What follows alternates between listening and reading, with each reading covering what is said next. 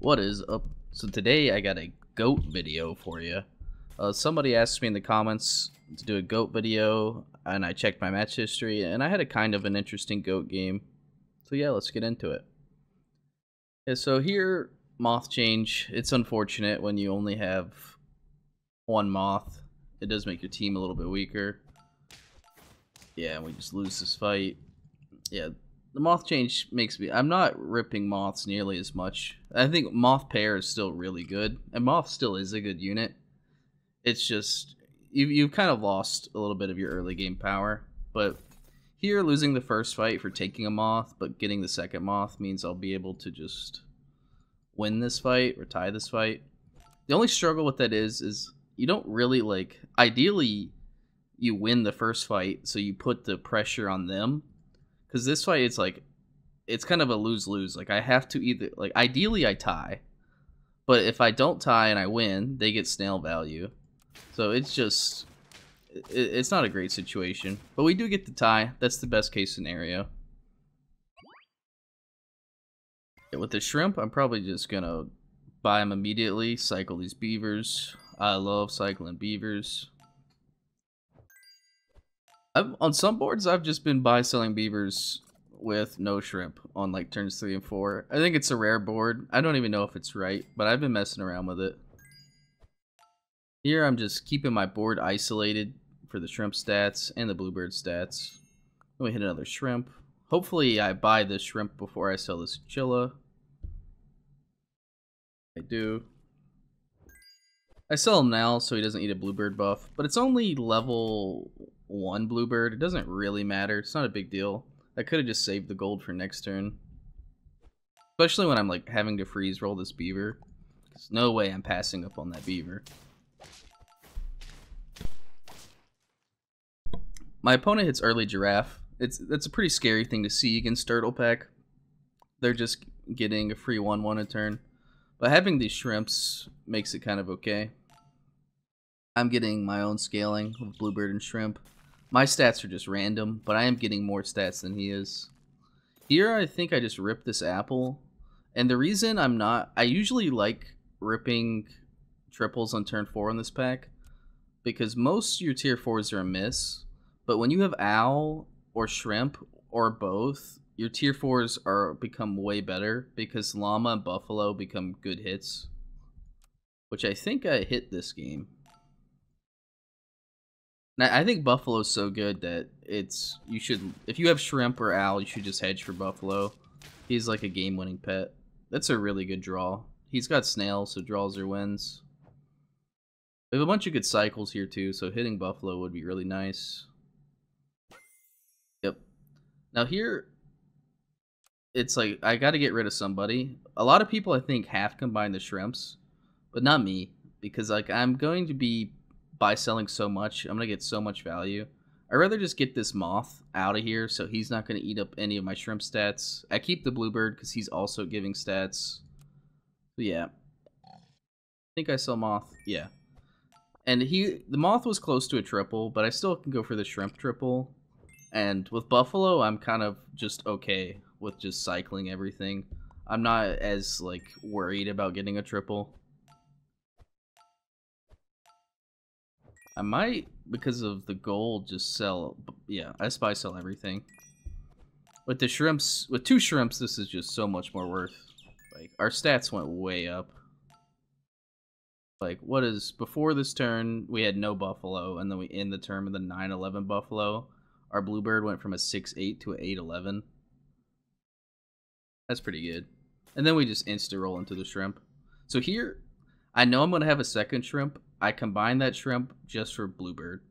Like isolating the board, making sure your bluebird hits a good target. It's very important. I'm also confident that I'm going to win this round, and I don't need that 2/2 shrimp in the back to win it. But I might be wrong about winning this round. Nope. I'm actually fine. Yeah, now I'll bring the shrimp back in. Pretty sure I'll bring them back in before I sell. Yep.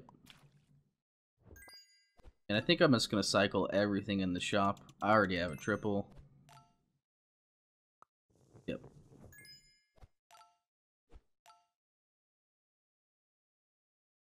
weird toy bug and it's just a visual bug in the replays. I'm sure you've noticed a few of them by now. Yep. We're for sure gonna win this round. Yeah, the buy-sell board is like... Puppy Pack usually takes a dip and a power spike in the mid-game, because you can hit early tempo and then have a crazy late game. But Buffalo is really good at actually just giving you mid-game power. So here I'm going to combine my shrimp. And yeah, I have shrimp too, I have buffalo. This is just a good goat angle. This video is kind of about goat, so let's talk about what times I like goat.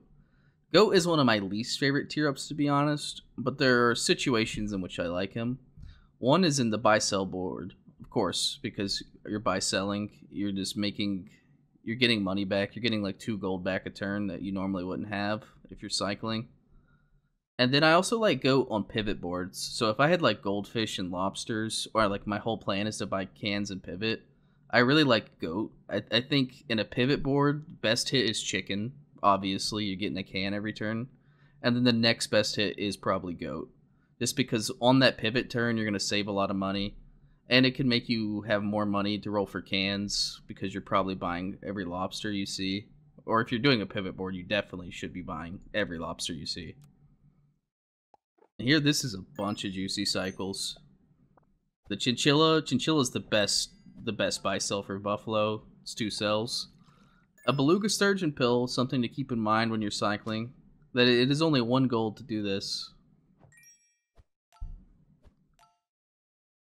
A 1 gold cell is pretty good.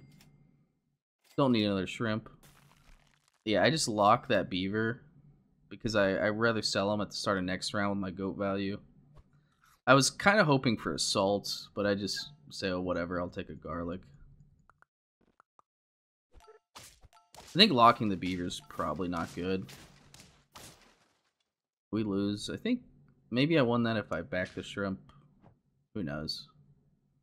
Yeah, here, because he has monkey, normally toilet paper is a bad pickup into whale because you're going to be toilet papering something it eats. But he's monkey buffing this whale. So unless he's going to start fronting monkey, which he could do, which I doubt he'll do, this is really good. Just getting weakness on that whale. Yeah, we skip lobster. This isn't a pivot board. I wonder if I just buy, sell, end on tar. Or do I just do a whole nother cycle? No, I'm just going to end on salt. I think salt's fine. I'm really hoping by buffalo just kills the whale and then kills the kangaroo, but I think I definitely underestimated how many stats you could get on this whale this turn. Yeah. We still get there, but my positioning was for sure bad. What I positioned to happen didn't actually happen, so it's just bad. This chinchilla is just money. I guess he's like neutral. Yeah, here, and this situation's awkward. Luckily, I have 4 life.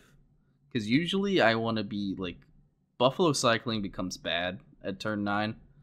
Like, I really just want to be looking for a tier up and getting dragon. But with the goat, I still just take my goat triggers. I think I'm going to end on Moza here, yeah. Wonder if I buy this lemon. I think the lemon was a fine purchase. Just cycle another chinchilla.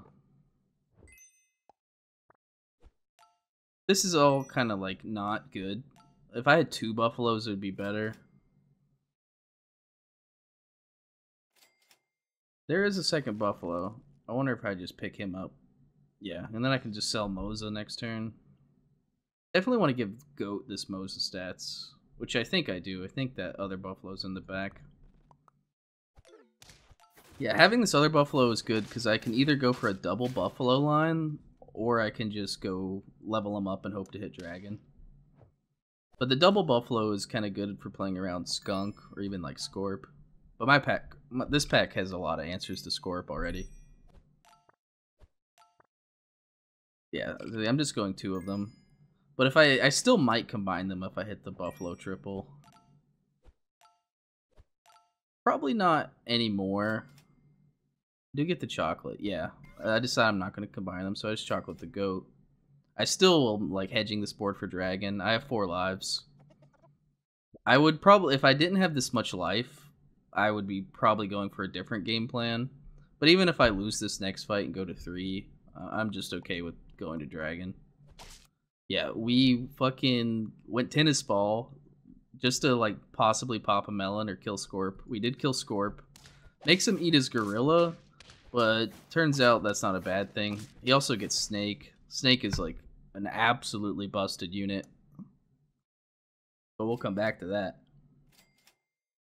That's Stonefish. I'm just looking for dragon, but Stonefish is a good answer to this snake. Yeah, now I got my dragon. Do I ever switch up and go this toilet paper? Probably not. Yeah, I think I just want tier 1s. Yeah, and there's the best tier 1 cycle. Goat. Yeah. Oh, I remember something. A mistake is coming up here. It's kind of like, it's not a mistake until you, like, it's maybe a mistake, and you don't know until hindsight. Hindsight, this is a mistake. So yeah, I elect to just keep the Scorp, thinking I can like cheese around off of them with the Scorp. I don't think it works out. And if I just sold the Scorp, I get 4/4 stats. It's definitely worth just selling them. Look for more tier 1s. And a good thing about Goat and Sauropod is when you have Elephant Seal and Dragon, you really want them level 2 to get their like to become super valuable, because they're kind of mid at tier 1, but they're like really good at tier 2. But if you have a level 2 Sauropod or a level 2 Goat, it's kind of enough compensation for them to just be tier 1. And another factor, my opponent's on 2 life, so like I could at any time could just sell out of this dragon. I don't have to commit to dragon scaling here. I think that's a trap a lot of people would just fall for. Like, I can just scale as long as I want, probably till I lose another life, and then I can just sell out of the dragon and go tech units. Yeah, the Scorp does nothing. We feed a Tiger Snake. Not so good. I'll probably scale with dragon the start of this turn, but probably will get out of it. Low replay. There we go.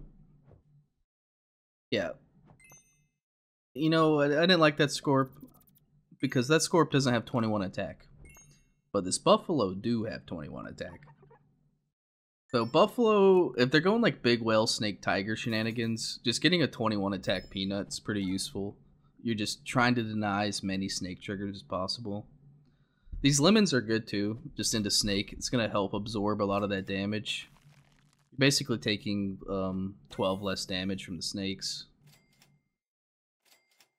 I'm keeping this other toy locked. I don't really have to. I think it's unnecessary. But in case I lose a round or tie a round, it's pretty good. Okay, we're going to get there.